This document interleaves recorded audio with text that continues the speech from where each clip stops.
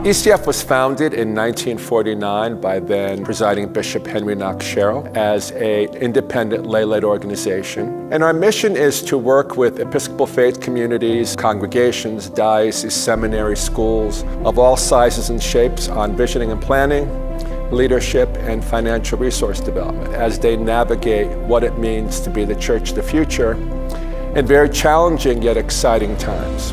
The main mission of ECF is to support leadership in the church, not only among clergy, but the laity. We really just want to partner alongside people to help them be successful, because your church is going to be different than the church down the street. You're going to need different solutions. In our mind, programs are strategies for implementing our mission. We don't have all the answers, but we do have some expertise. So I think ECF is really on the cutting edge of providing phenomenal resources through which folks all over the church are able to share their wisdom with others.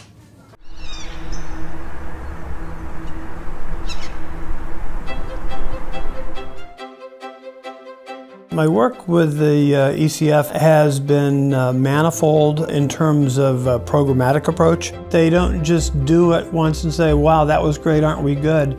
They evaluate the work that they have done so that the teaching that is needed for tomorrow is not necessarily the teaching that was necessary 5 years ago.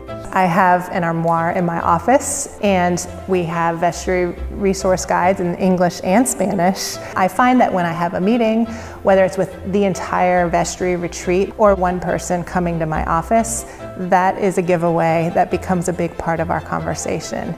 Vital Practices is a web-based resource for congregations. It has Vestry Papers, which is a long-standing publication of ECF. Where I mostly use Vital Practices is to find topics that I'm looking for, all the way from an outreach project to, what should a treasurer do? I can send those articles then to the congregations. The information is coming from people that are actually doing the work and telling us what's working for them. But I had just received a question from a group of leaders from a vestry who had already gone through capital campaign consulting. They have already gone through endowment management. They were trying to tie it together into strategic planning.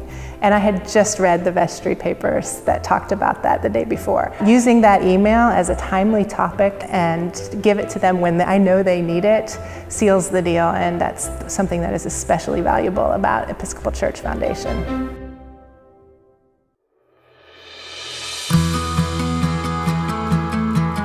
Our financial resource programs span a continuum of services that we know are needed, from stewardship-based programs to capital raising programs to endowment management programs. Our approach to capital campaigns at ECF is unique in that it's holistic. It's about linking the financial goals with mission and ministry. So we begin with discernment, asking the question, who is God calling you to be here today in this place? Doing a capital campaign can be a transformative experience. People are energized and faith communities are strengthened in the process. ECF has changed stewardship from just raising money for ministries and into forming true Christian discipleship.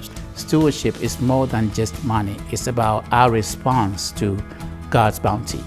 When ECF came in and did the feasibility study, I thought people were going to say, nope, we just don't have the appetite for it. And in fact, because of the good work that ECF did in that feasibility survey, they said, no, actually you do have the capacity for this.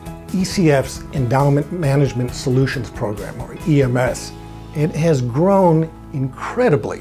And it's grown because we've spent time talking to endowment leaders in the church, and they told us what they need. We're able to provide comprehensive support to leaders throughout the church. We can help them organize, invest, and grow their endowment, and to be able to think in an innovative way. We are also able to help individual congregations and other entities through investing. It enables them to do more and to plan for the future and to actually realize that they have a future in the Episcopal Church. We don't want to duplicate or replicate what other people are doing. I think the most effective and efficient way of doing that is working with organizations and other partners who do a similar type of work. Some of the key ones are the Church Pension Group. We work with them in a variety of capacities, including our Lilly Initiative. Through a grant from the Lilly Endowment, we developed a pilot program called Boot Camp. And the model is basically an entrepreneurial priest ordained 5 or fewer years, nominated by his or her bishop, brings 2 lay leaders, an existing leader, an emerging leader, to a 3-day residential program. You have pre-work that you do in order to prepare with your lay leader and your team. You then come to the on-site event for a few days. You then have the critical part of 6 months of coaching, which helps you and your team and your congregation to implement their plan. One of the key takeaways I got from ECF Boot Camp was the importance of strategic thinking.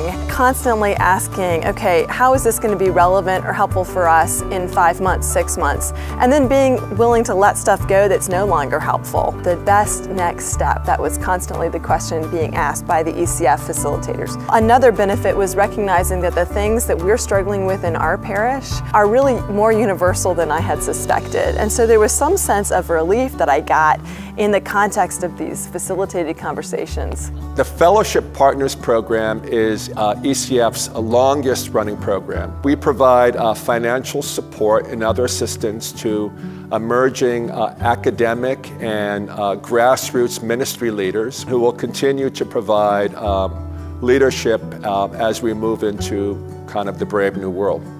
I am a lifelong Episcopalian. I was born and raised in the church. I am a proud preacher's kid. I actually like to think of the Episcopal Church as a church that has often been very radical and very unapologetic about really pushing for social justice and pushing for dialogue that sometimes feels uncomfortable. And so I think it's really important that the Episcopal Church Foundation has invested in the fellows who are willing to stand up and say, in this conference, in this board meeting, in this vestry meeting, I would like to stand and push us forward in a conversation that's really critical for the future of our church.